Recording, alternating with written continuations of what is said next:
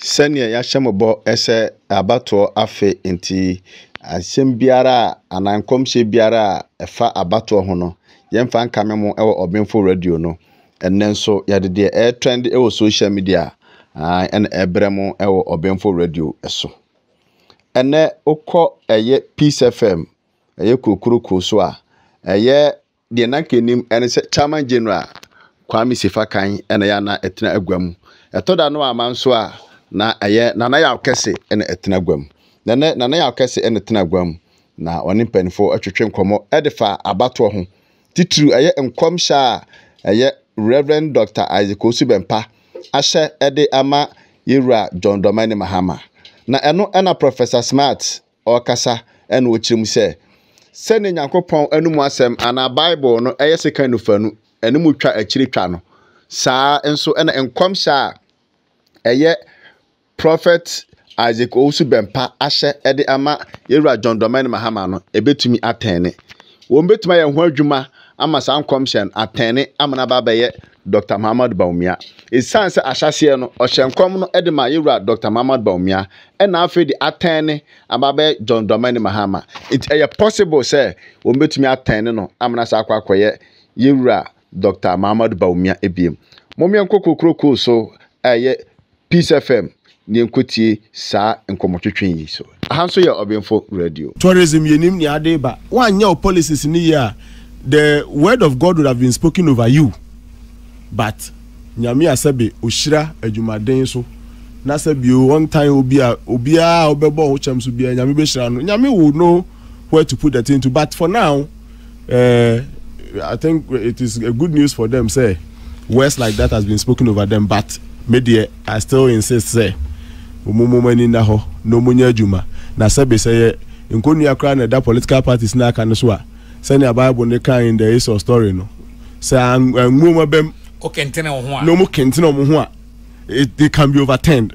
nyame oyi nkonu ya no betimi ayi nkonu enti Bible ne twa ha o say Bible na ye no ho se kan no fanu sa na Bible na nkasa so Nyankopon asem a double edged sword it don't be anya atemdi oh Debbie dog me prof me try no him say and na ye nuan DC for mo bosi cause Papa Bempah kasa e ko program ase no am hwe bibi but they do ho yes one man need deeper but is I was a result of say Yewura Mahama I instructed an idea in Papa okay me hia bi e ma ne mema nyina ka ho a ma frɛ papa ne demon da o say Owusu Bempah ye demon they can't NDC for there was this guy I am a young papa tena the video so can say Owusu Bempah to say prako na kurukura dan nine ne nsema ye kan kuru ngu nanimase because or prophesy the ama Nana Akufo at the time until na ye nuanu BNP for binum yesa yawo no because you see at the time no mu dinner time not because owe Owusu but because yes you prophesy the ama Nana Akufo the MPP but no Kenya me adwin at the time dinner time di ni maame papa ye wo no ba kope ni maame wo no ba kope ni maame tiase na maame so no ba ho papa makuma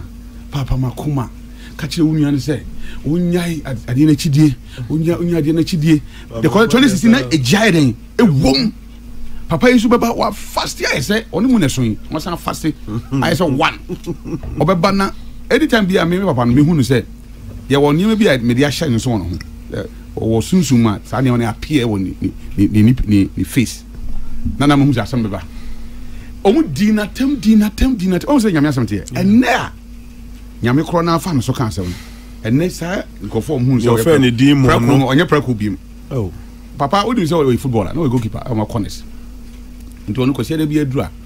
response okobobo ne asamo janom ne yinom ne ba fo janom onu football no pe oni wiase obae eti wo priai cause obi etwa no priai no one tiase eno ne sa no mu di na tem kan ho nsem timi kan say na sori man kra nyina ne nkwasiafo ne mmoa ne gu na sori na sondem I'm telling you said at the time on say I kwasoro no ya dwen kura ni ho na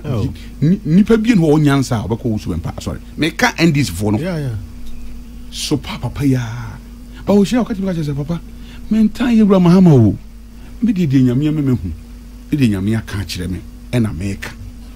on say na try nti na me nua minister ya dey see nya atem didie ene de wakani yenim de o kyanya me fa no so dey aka na so o kyanya me fa no so ka bibi na efeva MPP a pacho ensem ankofo ka sese yinan what would you say again ti moma yenti ase say nyame suri nyame djuma no so me nua kan yi etete me fi Kristo mu e different from said ye wo kan okọ mikro mi obi inso so akoto 1 akoto 13 inso so obi akoto 8 no akoto 6 I know a different from the nyame ada bibia ho adi akire obi amanoka nana nyame na de ben kwa akye mamete hai last week Friday me fia